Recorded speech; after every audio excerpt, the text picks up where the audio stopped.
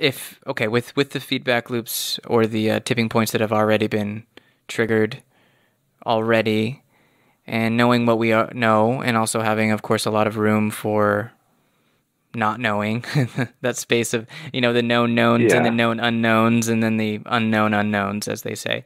Uh, but yeah, when you get into this information and what's already happening, I mean, we're talking. Okay, so for instance, it'll say in your research, for instance, we can expect several degrees of warming within whatever time scale. I mean, it's hard to get our heads around, what that really means and what kind of dramatic shifts would occur in the lives of everyday sure. human beings. I mean, and I think we're already starting to see some of these effects. I mean, we're already seeing climate change impacting the lives of people all around the world as we speak. And Exactly. it's already really catastrophic. And so it's hard to imagine thinking, well, if we get past 1.5 C and to 2 or more, I mean, yeah, I just, if you could speak to maybe your concerns and what you maybe would Yeah, expect from my that. concerns sound a lot like your concerns that we're at about 1 degree centigrade of warming, and already some bad things are kicking off, and some nasty surprises are coming back to us from the climate system that's recoiling or responding more abruptly than we might have expected. Um, and also, there's some warming baked in, as it were, that we haven't seen yet, because the temperature doesn't respond instantaneously to the greenhouse gas level. It lags behind. So we're probably committed to the better part of 1.5 degrees of warming already, and it's going to be hard to avoid reaching that. My personal take on it is just like yours. We've already got some tricky things to manage and respond to at 1 to 1.5 degrees of warming, and it only gets worse above that. It may be at the moment that we've started to commit this loss of some major ice sheets. The only good news is at the current level of warming, they're going very, very slowly, if they are going. The problem is the more we warm it up, the faster they go, and again, it doesn't respond linearly.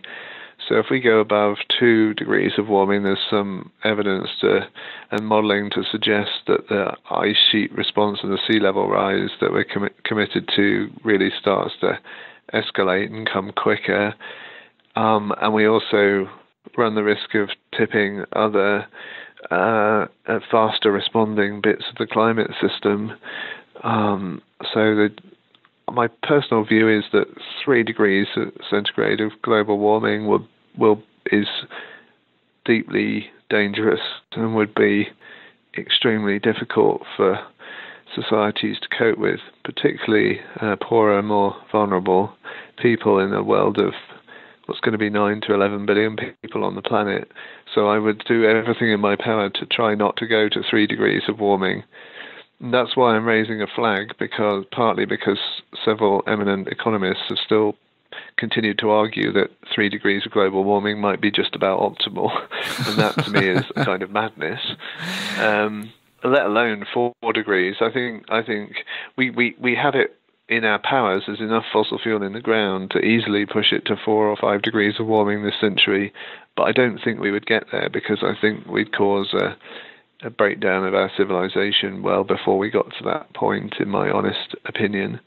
I'd like to be wrong on that, but I have some science to back it up. Yeah. Um, Well, so the thing though, I feel like with tipping points is that, so if there's, for instance, large deposits of methane in the Arctic region, I know methane hydrates is one thing that's discussed. Also, the mhm. permafrost is thawing as we speak. It's releasing methane and other greenhouse gases into the atmosphere.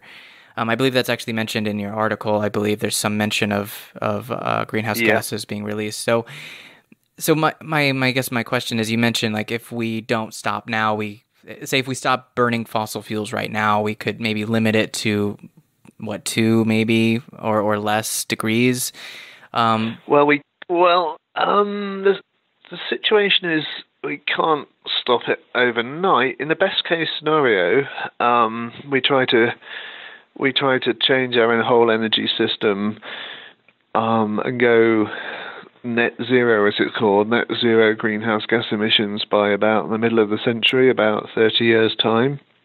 And that's going to take a heroic effort if we collectively decide we want to go there, but it's still possible, and the UK is committed as a nation to doing that and is busy working out how to do it. If we manage that, then the best case scenario is we might limit the warming to 1.5 to 2 degrees-ish, possibly even 1.5 if we're lucky, and we'll have to ride that one out, and I think we would be able to. But that requires a heroic change in the current trajectory we're going on. The current trajectory is heading for way more than that. Even if all the commitments governments have made, even if they were to make good on those commitments, which is not clear that they would, we'd still be heading for more than 3 degrees of warming. And if those commitments are just words and not followed through with action, then the current trajectory would be taking us into the 4 or more degrees territory later this century. Now, you're right to then flag up that can kick in some other responses from the climate system that can amplify the warming further, or can just bring other forms of impact that are really difficult to deal with, as if the direct impact of that amount of warming won't be pretty hard to deal with in already hot parts of the world anyway. So one of the big wild cards here is what are clouds going to do? And we're in a situation where scientists are always trying to make better climate models, and they've been busy trying to make the representation of clouds in climate models better based on new satellite-based observations and so on. Now, some of the latest models are showing a response from clouds that actually just makes things worse. Basically, they think they've improved the representation of clouds in the models based on new data, but it's changed the models in a way that the clouds, instead of dampening the effect of global warming by the clouds getting more reflective, instead that effect's not nearly as strong as it was before, and so some of the models are much more sensitive in the sense that they warm more for the same rise in greenhouse gas levels, and they warm quite a bit more. Now we've got to hope those models are wrong, frankly, because they're showing about nearly twice the climate sensitivity or the warming for a given greenhouse gas level as the previous generation of models. So we wait with interest to see whether that's right or wrong. But it's yet another case where the crucial feedbacks in the climate system, we need to understand them better for sure, but they could become our enemy rather than our friend.